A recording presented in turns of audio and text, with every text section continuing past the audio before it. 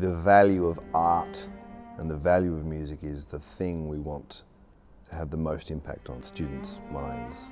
That there is more to art in our lives than just a mere fancy.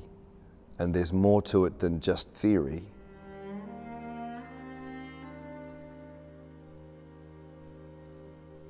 I was so excited about having a time to just incubate and write new work, which has been very different for me. So I've spent a lot of weeks just really investigating myself and my ideas of music, but not restricting myself to any instrumental group or into any particular outcome. I worked with a Year 9 class in a kind of songwriting class, which was a great way for them to access that idea of composition, because songs are a very easy and notable thing for us to understand, because all the kids are listening to songs all the time. And the girls came up with some great ideas, and some of the quietest girls made some really bold sounds.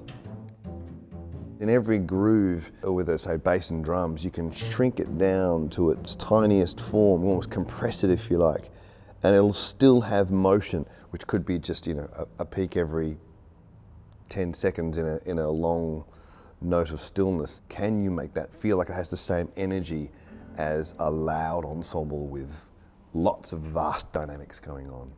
That's been my challenge.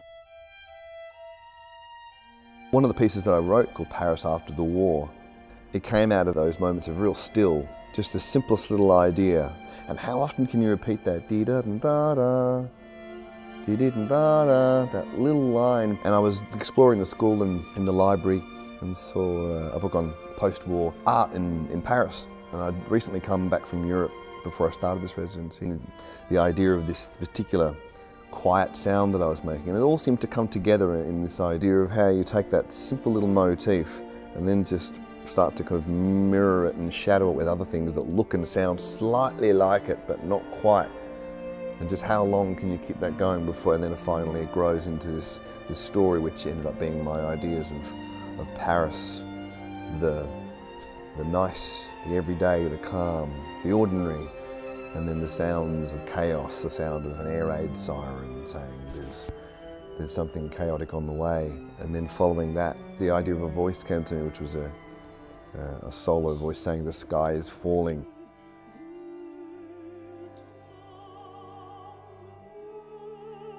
I got the chance to have that piece played at Government House, and some of the students came along and got to hear it played, and hopefully I could put it into context.